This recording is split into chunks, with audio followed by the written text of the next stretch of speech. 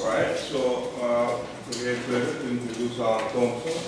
We're going to tell us about pseudolattices and homological relational. Okay, so firstly I'd like to thank the organisers. It's always a pleasure to come to Moscow. I'd like to say this is really a homological mirror, or this is really a mirror symmetry talk. It doesn't have an awful lot to do with Higgs theory in general, but there is some relation. I'm sort of thankful that Helga got moved to this morning, because there is some relation between this talk and Helga's talk, especially as we get towards the end of it. But yeah, I don't have much to say about Higgs theory, so I'm sort of going to, rather than trying to come with some tenuous connection, I'm just going to skirt around the whole issue. But hopefully some people will find this interesting. Okay, so I'm going to talk about pseudolattices. I haven't told you what a pseudolattice is. I'll begin by doing that. So, a pseudolattice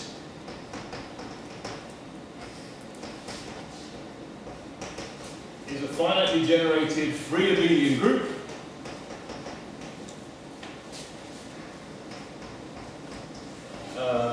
let's call it G. Try and keep my handwriting decent for at least the first 5 minutes. Equipped with a non-degenerate bilinear form,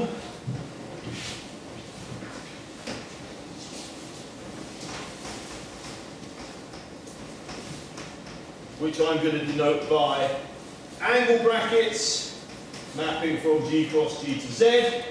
Okay, what's the real difference between this and just a lattice in the normal sense? The real difference is we don't assume anything about the bilinear form being symmetric. We allow the bilinear form to be sort of completely arbitrary if we want it to. I've got the wrong set of notes here. So here is a sort of classical example, which is where the mirror symmetry is going to come in. If I've got X a smooth complex variety, do I need, no, I should probably say projective.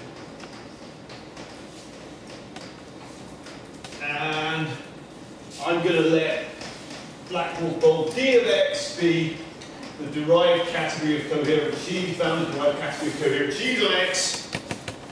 Then what I can do is I can consider the numerical Grothendieck group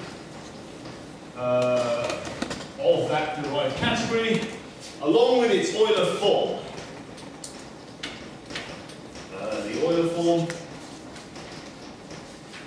which is defined by chi of a pair of sheaves F1, F2, is the sum of -1 to the power of I over I of the dimension of the homomorphisms from F1 to F2 twisted by I.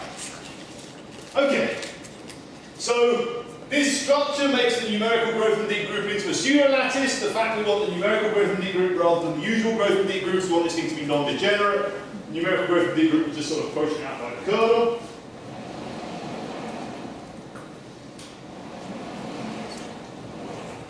And here's a second example, which is going to be particularly pertinent to what I'm going to say. So, special case. I'm going to say the elliptic curve, this is E, this is a pseudolattice Z squared, with the form uh, 0, 1, there's a -1 in here somewhere, I think it's this one, right? Let's say in basis. I've got some basis AB where the form is this. This arises from an elliptic curve in 2 different ways. And this is sort of the fundamental observation.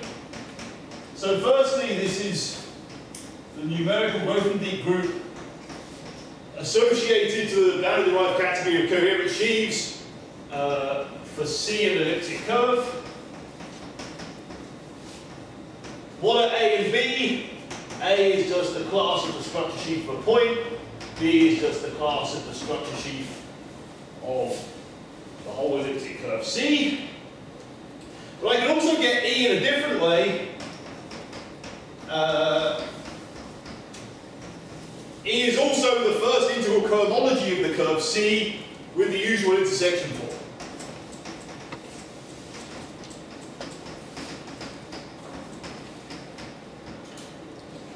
Now the basic idea of the whole, I mean sort of, you know, the fundamental thing underlying a lot of this is that actually these two pictures are mirror. You can think of this as being numerical growth and decrease associated to the Fukaya-Seidel category of C. And so mirror symmetry tells us that the bounded derived category coherent sheaves and the Fukaya-Seidel category are sort of equivalent to each other, the things are mirror. Elliptic curves are in some sense self-mirror, so these two things are really, the fact these two things are the same is really a mirror symmetric statement. Okay. Now what do I want to do with this? I'm not sort of interested in studying elliptic curves, I'm more interested in studying surfaces. So what I want to do is I want to come up with a pseudolattice version of a surface containing an anti-canonical divisor. So the following definition, I should say actually that a lot of this I haven't really given any references. So the definition of pseudolattice is first written down by, in this form, by Kuznetsov, but it's based on work by a sort of huge list of earlier people, going all the way back to I think maybe Bondel and Orlov in the 90s. Yeah, so this is, and the following definition is really sort of effectively, I mean, the categorical definition here is really due to Anna and Logvinenko, but again, based on a lot of earlier work, this definition is just a pseudolattice statement of it, so let's let G and H be pseudolattices.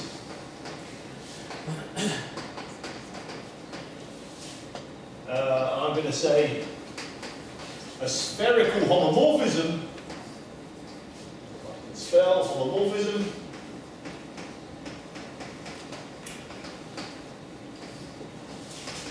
F from G to H is a homomorphism of abelian groups.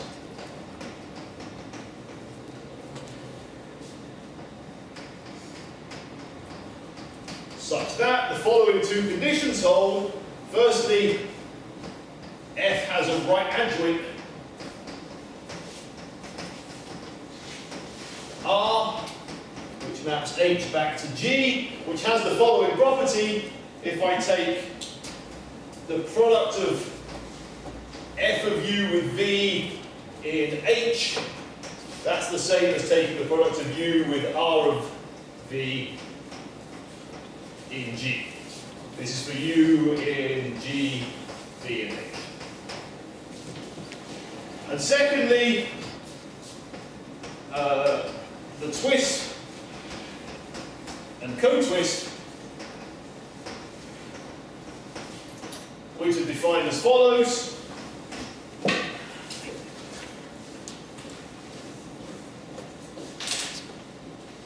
Square.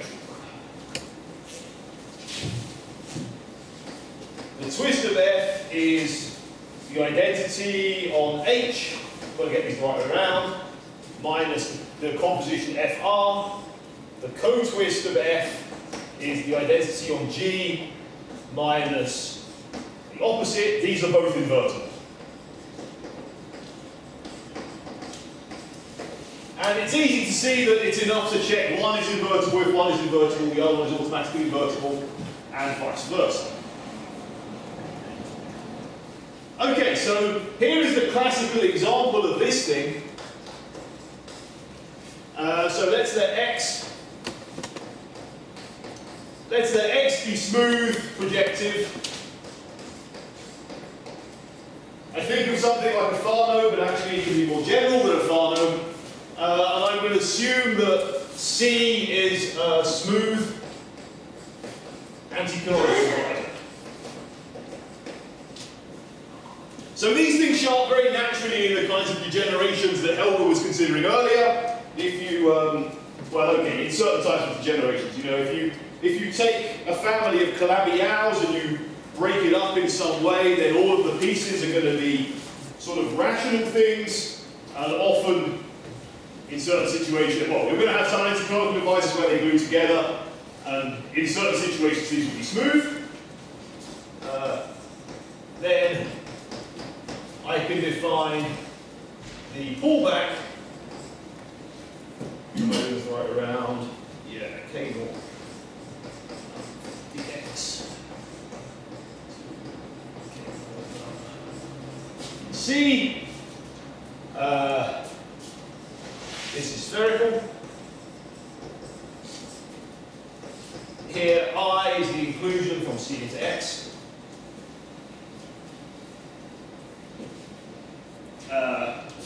Okay. So this is the classic example. Okay. So, at this point I'm going to wave my hand slightly because I don't want to spend half an hour giving you a huge list of definitions that is not really enlightening. So I'm going to say a spherical homomorphism, just so I can get on to some more interesting stuff. F from G to E. So G is just some pseudolattice, E is the elliptic curve pseudolattice. I'm going to call this quasi-del Pezzo.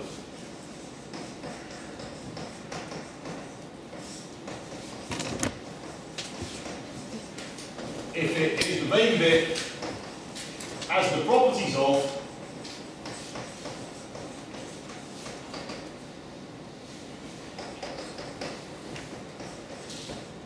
one of these maps from a numerical growth of the group of X to a numerical growth of the group of C, where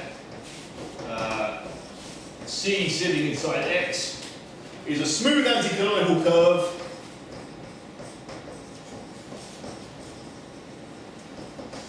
in a smooth rational surface.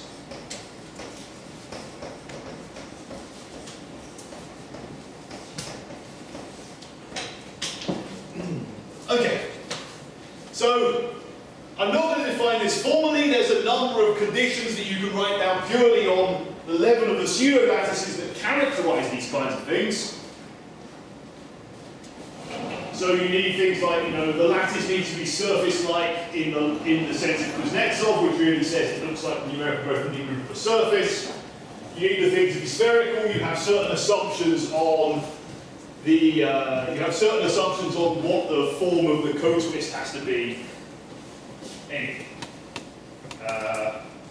So yeah, I can give a couple of for example, I know that the co-twist of F has to be the identity on G. This is one of the properties. The twist of F has to have the following form. In the basis AB of E,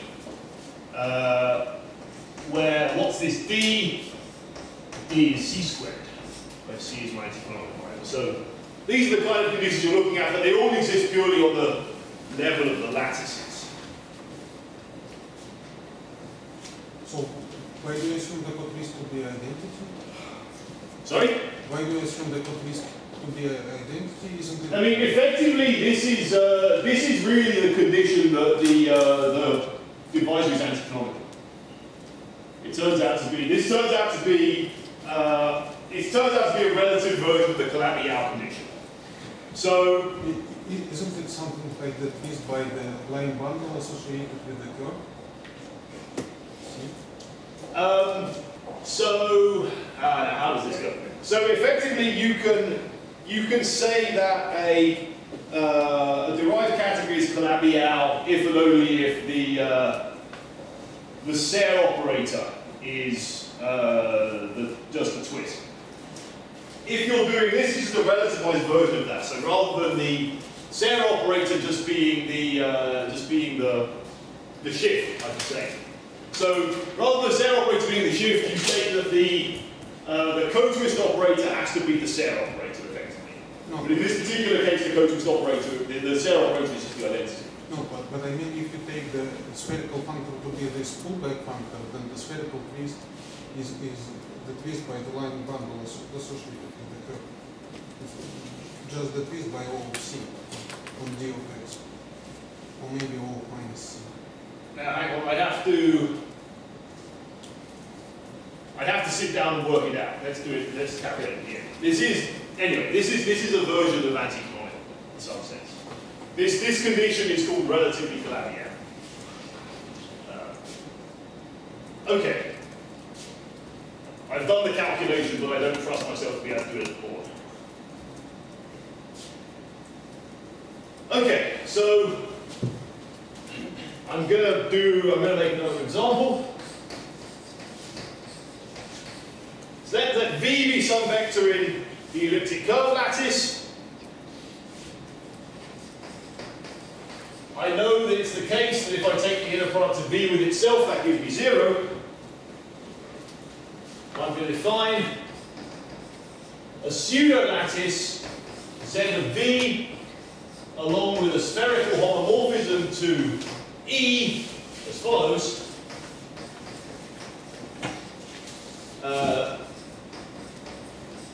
Z of V is just the integers generate it's just isomorphic to the integers. It's generated by a single element Z. This element Z has, if I apply zeta to it, it just gives me V, and it has, if I take the product of Z with itself, that just gives me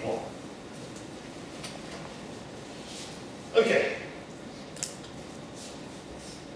This has the two important properties. Firstly, the co-twist is the identity on Z, and the twist is just the Dane twist along V.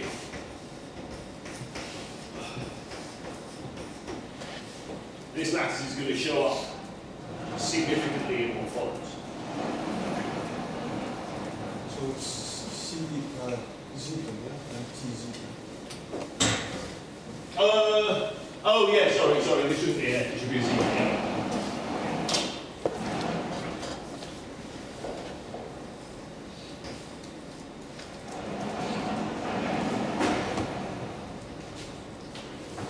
Okay, where do I start?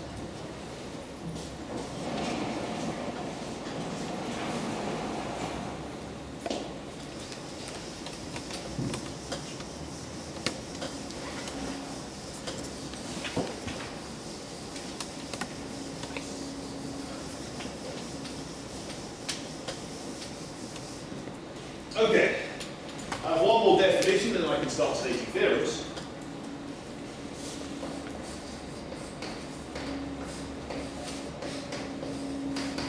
Let's let G1, G2, and H be pseudolattices.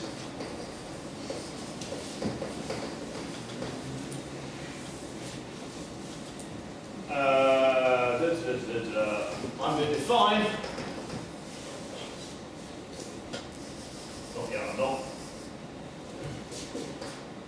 I have maps Fi from Gi to H, spherical. I'm now going to define G1, the sum of G1 and G2 over H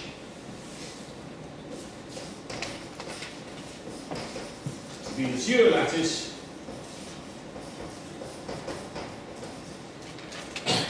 What's the group going to be? The group is just going to be G1 direct sum G2. And the inner product is going to be the following. It's just going to be, actually I should say, VI, UI, the inner product of UI and VJ. This is going to be F of UI, Fi of UI, Fj of VJ in Gi, if I is equal to J. I should say UI is in Gi, Vj is in Gj. No, that's not right at all. That's the second thing. This is going to be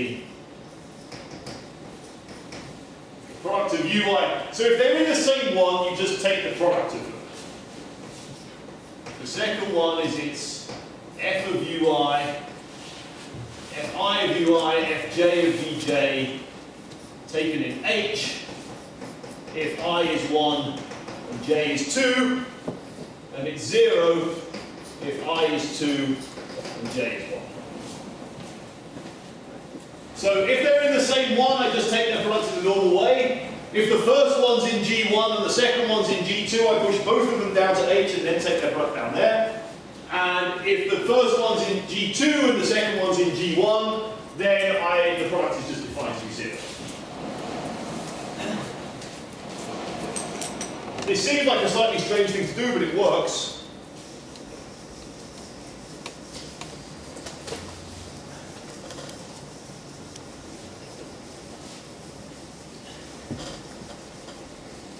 And the way it works is given by the following small proposition.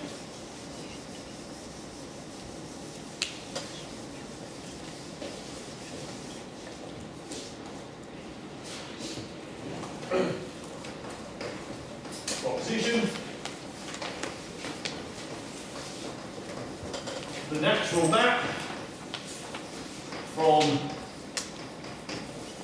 the sum to H, this is also spherical, and what's more, there's relations, so I can say, for instance, that the twist is the product of the two twists. Okay, that's all the setup out of the way. Why do we care? Under this set of assumptions, it turns out we can classify the pseudolattices. Oh, I've got a spare board here. Okay, that's fair enough. I can classify the pseudolattices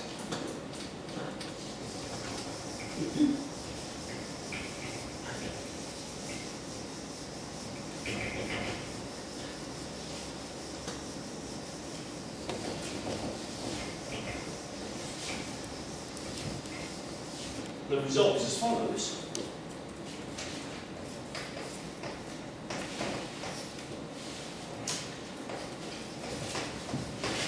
Let f from G to E be quasi-del Pezzo. Then up to basis. What do I know? One of the following is true. Either G is the direct sum over E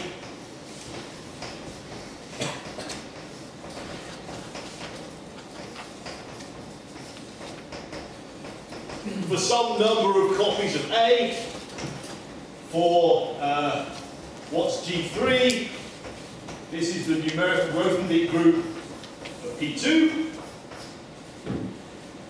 Or B. So the numeric quality one of G is G3? Or? Oh, this is G3, yeah. This one is G3. Or G is G4, where this is the numerical Grothendieck group of P1 plus P1. So far, I mean, this isn't really anything new or interesting, right? I mean, you know, what we've said is we've come up with a characterization of what it means for something to be quasi-del Pezzo. We've come up with a definition. This adding on A should be thought of as blowing up. And so then we just say, well, if we have a quasi-del Pezzo, spherical homomorphism between pseudolattices, this basically looks like either the anti-canonical divisor in a blow-up of P2 or the anti-canonical divisor in P1 plus P1. That's not really, you know, that's sort of, if you were to guess, that's exactly what you would write down, right? I mean, this just exactly follows the classification of del Pezzo surfaces, although we haven't put, I mean, we've only assumed smooth, we haven't assumed ample, but anyway, nothing terribly surprising. Now, the interesting thing comes if we take the whole picture and say, well, what about the mirror to this picture? So, if we think about del Pezzo surfaces, what's the mirror to a del Pezzo surface? The mirror to a del Pezzo surface is a Landau-Ginsburg model. We can think of those as being, if the anti-canonical divisor is smooth, we can think of those as being elliptic fibrations over the complex numbers. Now, we have ampleness, when we're talking about del Pezzo surfaces, in this case we're not assuming ample, and on the mirror side that corresponds to, rather than taking a fibration over the whole of the complex numbers, you have to shrink your base to be just a disk. So let's let delta be a closed unit disk in C.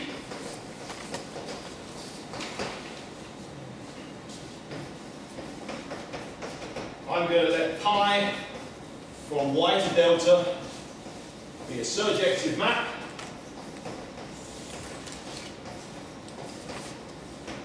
From a smooth, there's some more assumptions here by pushing under the carpet. I need compact and oriented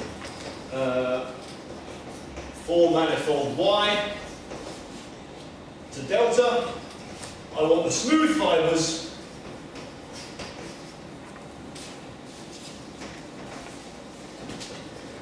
are genus 1 curves, and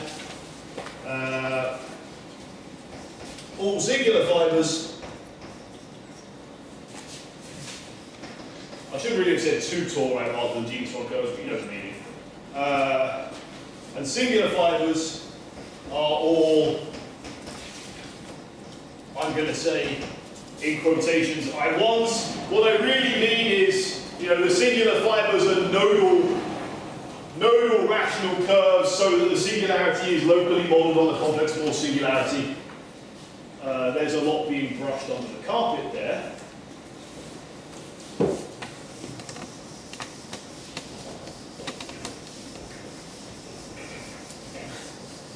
Say again what I is?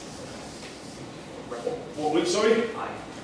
Oh, I'm just thinking of like Kodaira type of singular fibers. Okay. So effectively I'm just saying, you know, this is sort of a shorthand for all of the singular fibers are just like 2 tori where I've shrunk a single vanishing cycle, and you know, I then need, there's a local form for the singularities that have to be modeled on a complex Morse singularity, like Z1 squared plus Z2 squared.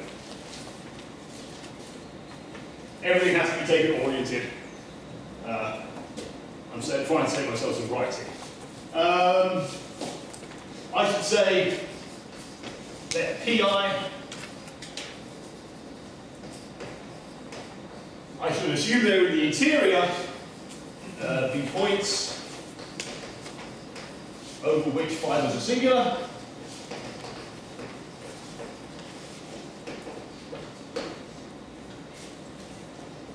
And what am I going to do? I'm going to choose a point Q in the boundary of delta, and I'm going to choose paths gamma I. I can draw a picture. Here is my disk, it's not very round. Down here I have Q. I'm going to join my points Pi to Q by non-intersecting paths that only meet one another at Q. I'm going to label my points Pi clockwise coming out of Q. And I'm going to label these, I'm going to label the paths according to which PIs they go to.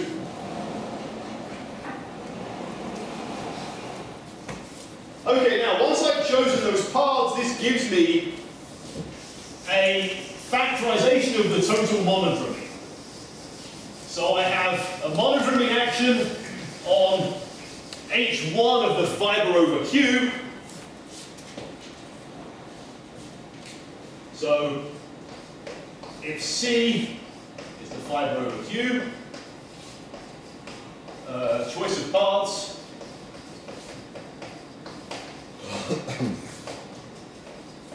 gives a monodromy factorization.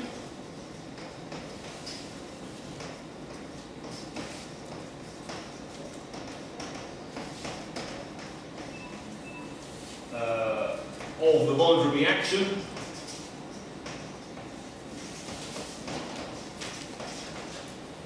on, so here is my elliptic curve pseudolattice showing up again. So I've got a monodromy action on this gets factorized into monodromies around each of the points. You go out along the path and round and back.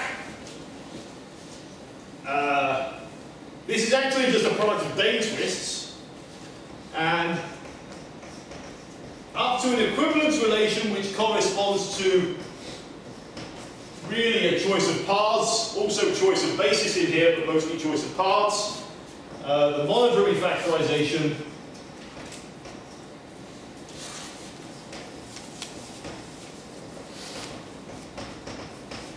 determines the vibration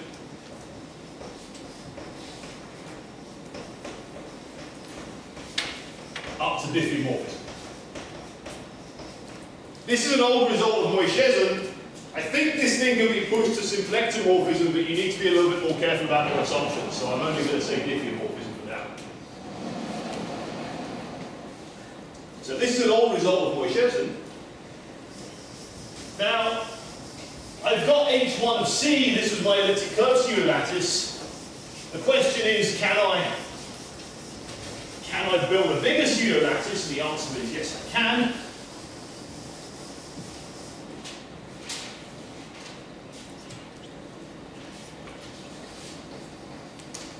So each path in here corresponds to a vanishing cycle in H1 of Q, which is the vanishing cycle along the path. If I parallel transport the vanishing cycles along the path, then I get vanishing cycles along gamma I. These correspond to thimbles, which I can think of as elements of the second relative cohomology, second relative homology of Y with respect to the fiber C on the boundary. So I have a set of thimbles. I should say it's a result, I mean, I've seen it proved by Grassi, Halverson, and Seamus, but I'm sure it's older than that. Thimbles form a basis for this thing.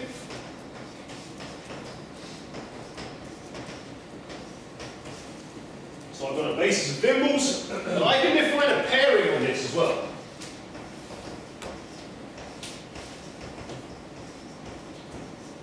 How do I define this? I define this as U1, and then I take the push forward, let's say by pi, push forward U2. I've just introduced those notations, not told you what it means. So this is the topological intersection form.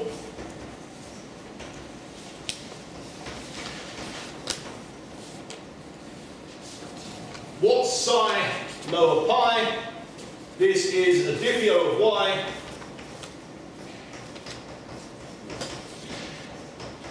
That fixes all the points pi, but it rotates the boundary by half a turn.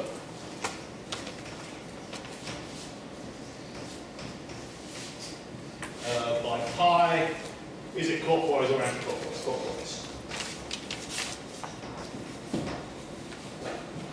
So this takes the topological intersection pairing, which is fundamentally symmetric, and turns it into something anti or something not symmetric. And in doing so, that gives me my. So it doesn't fix Q, right? It doesn't necessarily fix Q, but I think it only matters because it's only this is only topological. So I've just got a thimble, which I think of being as a class with a boundary, and I just take it and I just twist it round so it goes the other way, and then all the intersection points are in the middle. So I just sort of count.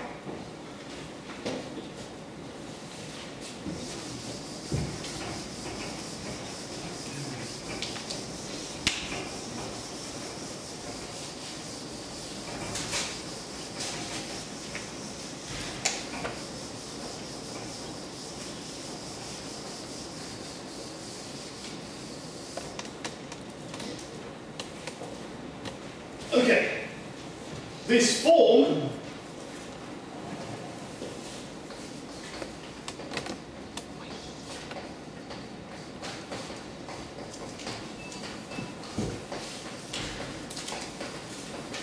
so this idea actually comes from this form is actually defined in singularity theory. We call it the Seifert pairing because it seems to appear in you know, somehow related to, if you take like the if you have a singularity, you look at sort of the bounding ball and then you do a similar picture and it gives you an intersection pairing and that becomes invariant singularity. So this makes this into a pseudolattice.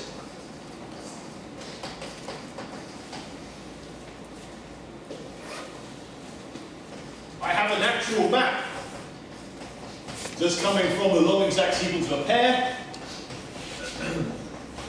mapping from here to here. This map is spherical.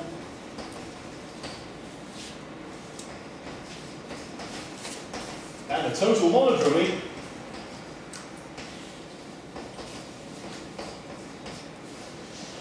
is just a twist.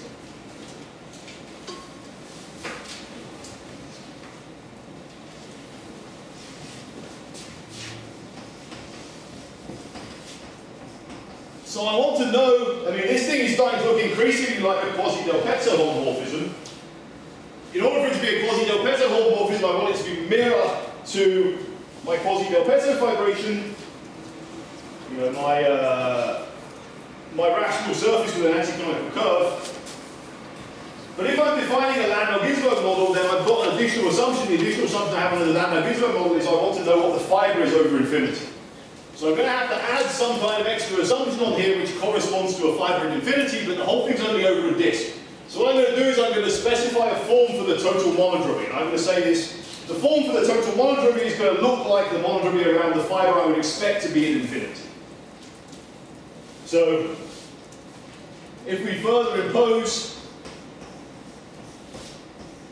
that the total monodromy has the following form, 1, n minus 12, 0, 1, for n is the number of singular fibers,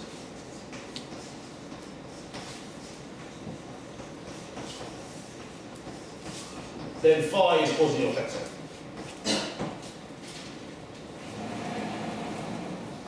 So, P2 blown up at 12 points is quasi-Del-Pezzo. P2 blown up in 12 points is quasi-Del-Pezzo. Yeah, I mean, as long as all of those 12 points are on a smooth elliptic curve, that's fine. Right. All you need is a smooth anti-canonical divisor, so you can blow up as many times as you like, as long as your anti-canonical divisor is smooth. 9 points in general. No, I think you can only do 8 points in general position, right? Because the 9th point has to lay on. No, Oh no, 9 is fine. 9 is fine. Yeah, 9 points in general position is fine. N is not the same as N is not the same as which? N is not going to be the same as the PP with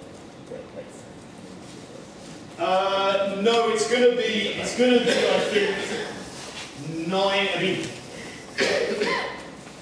effectively N is going to be the rank of this pseudolattice. So N is going to be 3 for P2 and 4 for P2 blown up at a point and 5 for, and so on. There's a nice easy relation. It's something like 9 minus the degree of the Del-Pezzo, or 12 minus the degree of the Del-Pezzo, or something like this. Maybe 12 minus. Okay. So from this, I wonder if my main theorem is still up here. This factorization, breaking up a quasi-Del-Pezzo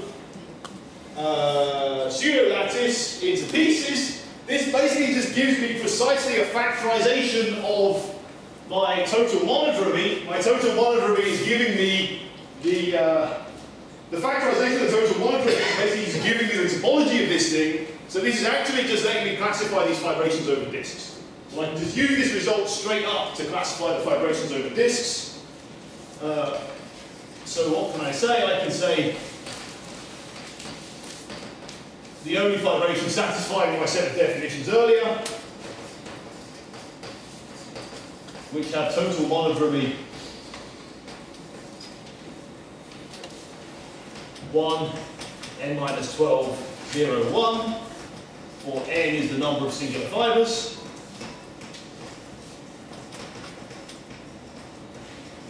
Are as follows. I can either have 1, 0, minus 1, 1, minus 2, 9, minus 1, 4. this first bit is the factorization of G3, which is just something you can kind of, yeah, well, it seems well known. And then 1, 1, 0, 1, the power of n minus 3.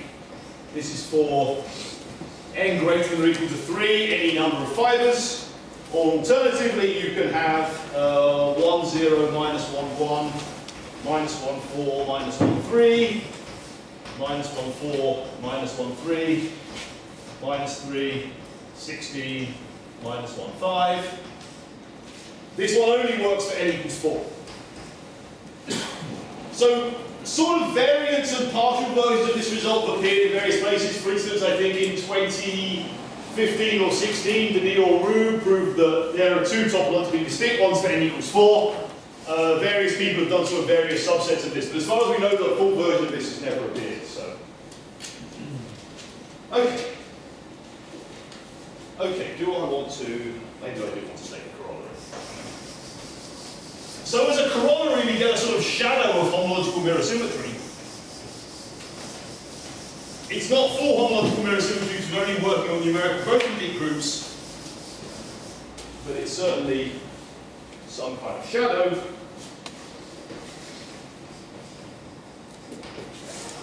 It's like homological mirror symmetry, but for the vectors. To an extent, and I'm getting to that. Let's let X be smooth and rational. I mapping C into X is a smooth anti-canonical divisor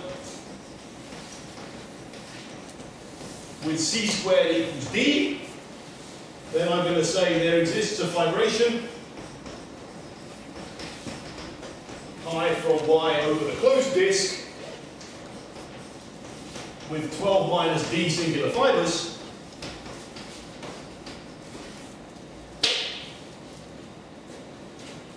And total monodromy as follows, 1 minus D, 0, 1. So n minus 12 is minus D, where D is the square of this. And distinguished fiber C, I should probably call it something else. Let's say C check, such that the following diagram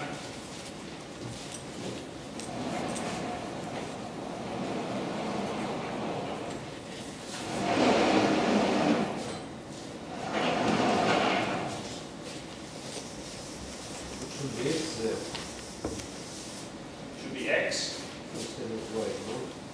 No. This is I'm building a mirror for X. So I have a thing and a vibration. My thesis is that these two things are mirror to one another.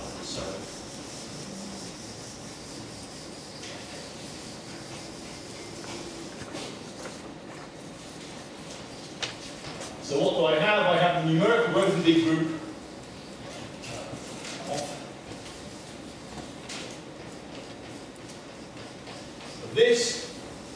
This maps down to I up a star, so the numerical growth of D group of D of E. This is C.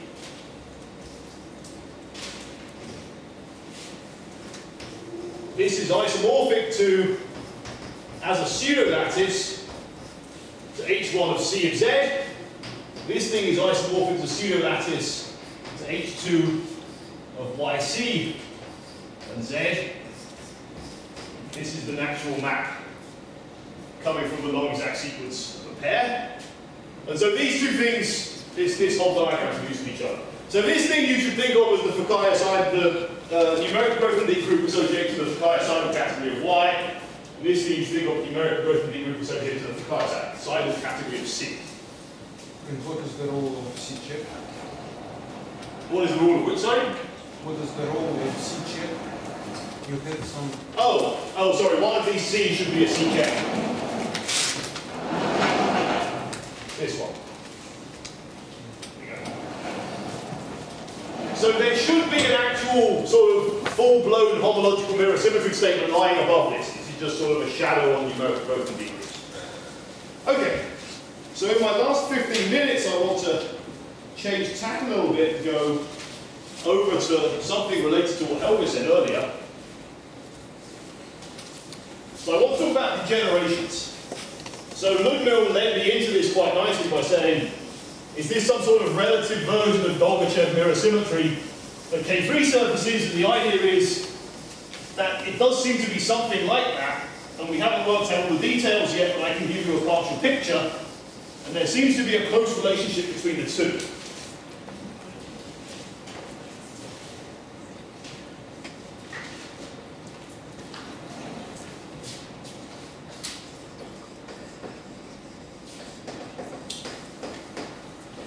So let's talk about degenerations. So let's suppose I've got V. V is a K3. I'm going to degenerate V through a type 2 degeneration. And I'm going to degenerate V to a union of two surfaces glued along a divisor D. So what are these things? Xi irrational. D is a smooth elliptic anti-canonical curve. Okay, so I'm just taking my K3, I'm sort of pushing it out to the boundary, and at some point it breaks into two pieces. Those two pieces are glued along an anti-canonical curve. Associated to such a degeneration in the K3 lattice, associated to V,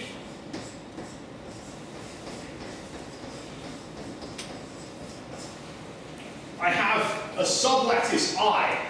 So I is a rank 2 isotropic sublattice.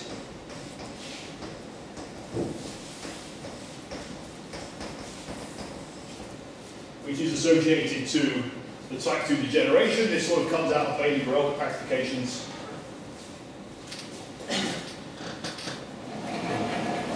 So that's my basic setup.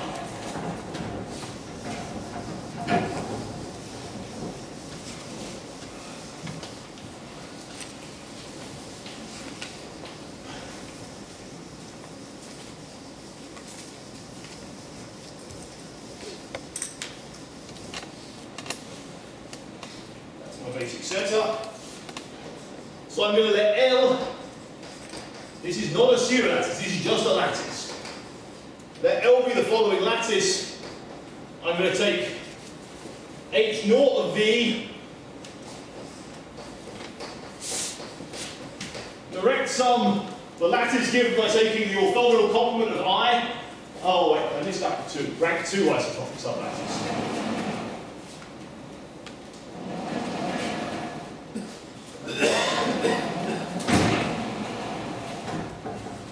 So I can take the orthogonal complement of I quotient by I, that would be a lattice. I can add H4 of V. This thing is equipped with the Mukai pairing. So the Mukai pairing is the extension of the usual pairing on just on H2.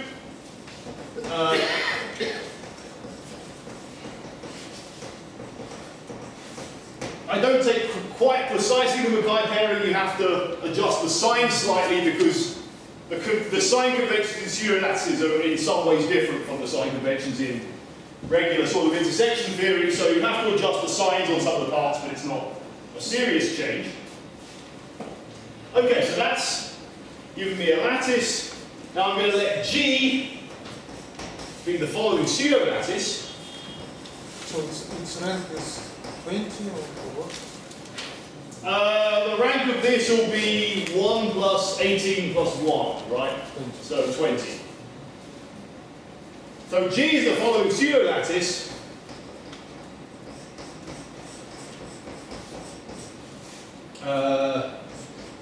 Direct sum over E.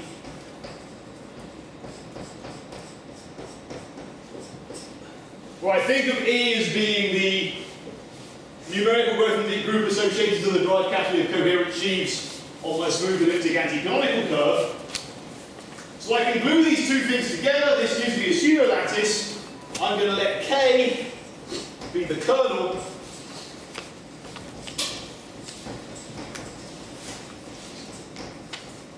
of the natural map from G to E. So this comes equipped with a natural map to E. I'm going to let K be the kernel of that map. We think of that as being able to glue classes together to give sort of a class on the full picture. K is saying the restriction of each of these things to E is the same. So this is corresponding to the fact that we're gluing x1 and x2. Interestingly, K is a lattice. So this is no longer a pseudolattice. If you do this, then even though both of these things are the forms on both of these things are very non-symmetric, when you glue them this way and take the kernel, you get symmetry back.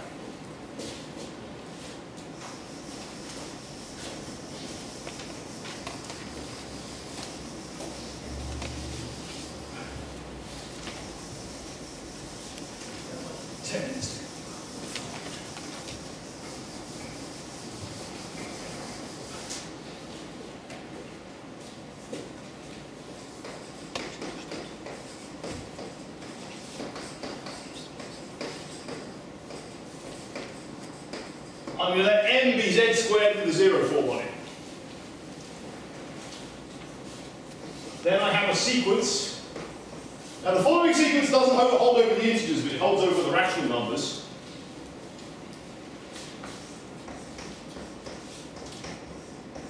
Obviously the bilinear forms extend. Which way around does it go? K tends to Q, goes to L tends to Q, goes to 0. Respecting bilinear forms,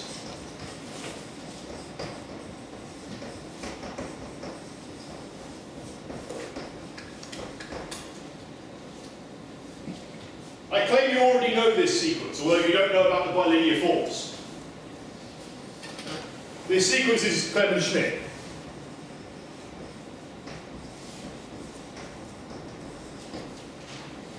Although the bilinear forms seem to be a new addition to it. So this we think of as being the cohomology of the K3 surface. This we think of as being something we've built out of the numerical growth of the groups on each of the two halves. And this thing is like the kernel corresponding to the place where they glue. I'm sorry, it's possible that these rational surfaces are just P2, yeah? So we can degenerate into a union of 2P2, yeah? In fact, well, I mean, we're assuming this is a semi-stable, I should have said a semi-stable degeneration, so they can't both be P2. The self-intersection number of D has to be, if you take the sums of the self-intersection numbers of D on both sides, they have to be 0. So if I've got P2 on one side, I need something with self-intersection number -9 on the other side.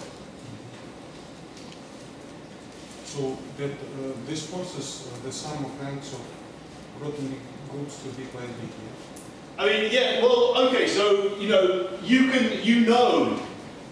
the sum of the ranks of the Grothendieck groups here have to work out to be 22 or I think it's 24. This sum is 24, the kernel is rank 22, so this is rank 20, this is rank 22, this is rank 2. But you can actually, like, I have examples where you can actually work this whole thing through. Okay, now, the interesting question is... Yeah, that should just be the polarization and then mixed structure. Is it necessarily obvious that that agrees with the thing you get from the pseudolattices? To me it's not obvious, but... I mean, that seems to be what it's getting, but it's not. Yeah. It didn't seem... You can put polarizations on these things, but it's not clear that these are exactly how they come about, right? I would hope you can find out. I mean, it's not very hard to prove. You sit down and do the calculation and it drops out and it turns out to be exactly that, but it's not something I've seen. Okay, so the question that I have, and maybe someone like Helga who knows more about Hodge theory than I do already knows the answer to this.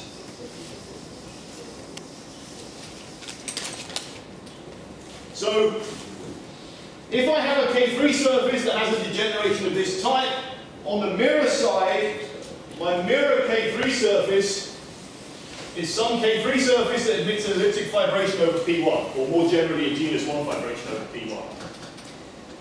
Now, I want to relate this through the same kind of picture to these vibrations over disks. There's an obvious kind of way of doing this. What I can do is I can take my base P1, which I think of as a sphere, I can cut it in half sort of along the equator, and I can split my vibrational W up into two vibrations, Y1 and Y2, which live over the top and the bottom. Taking the mirror of this, I can mirror the cohomology of W. That works perfectly fine. I can mirror the cohomology, I can go through the process I just discussed on the cohomologies on Y. I can get a sequence exactly like this one out if I want to. So, do I want to do that? No, I probably don't have time. Anyway, I can get a sequence exactly like this one out, but the question is, I mean, it's sort of clear where the intersections come from, but this has got a lot more structure in it, right? I mean, this thing has got a mixed host structure, it's got all sorts of interesting things. You know, if you write down the same picture on the other side, it's not entirely clear. I mean, the same structure should exist. But it's not entirely clear what the, to me at least, like, you know, you get mixed host structures on each of these pieces, you get an exact sequence of mixed host structures. What are those mixed host structures? How do they come about geometrically from this picture, right? Sort of on the Clement-Schmidt sequence, you have a description for each term, like here is where the mixed host structure comes from. In this picture I don't see it in quite the same way, but we can just mirror each of these terms and the sequence continues to hold. And actually the sequence you get out is basically just, it's effectively just Meyer-Vittorius. For this short part, you get like, you know, Meyer-Vittorius for the gluing of these, you give that.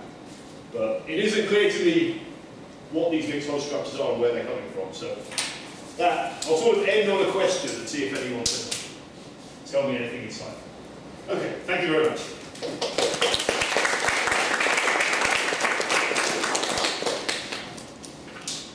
Other question? And can you do something similar for different types of degenerations? The hope is yes. At the moment, no. So, yeah, the hope is that this could all be pushed a lot further. So the sort of the long-term idea of the program is to understand, like, okay, you know, maybe we can figure out an entire picture for, I mean, you know, there's something suggestive going on here, and this is all very speculative, but, you know, we have the Clement-Schmidt exact sequence. Anytime you have a degeneration, you have a Clement-Schmidt exact sequence. That's giving you a lot of information about, you know, how the cohomology is breaking up, how the mixed host structures work. If there's more generally an actual mirror to the Clement-Schmidt sequence, then we might be able to say, well, okay, you know, we have one picture on one side that's telling us as we degenerate, the cohomology breaks up in this way. We could go to the other side, and maybe that's saying, okay, we could break our mirror up into some sort of pieces that look like nanovicular models which have all been glued together. So, I mean, that's... So to answer such a question, in the case of four-dimensional fluid, some degeneration over that by Henry Carter precisely. Three pieces there. So this is the degeneration of the lump of visible model of the four dimensions. Okay. So your example kind of doing two linear models together over that well, actually, I mean, you're gluing it over more than that, right? It's an annulus in the base. And over the, so you've effectively got like a, I mean, in this case, you've got a fibration by tori over a loop. Yeah. So which singular fibers are in the part where you glue? I mean, There are none. The singular fibers are all on the top and the bottom.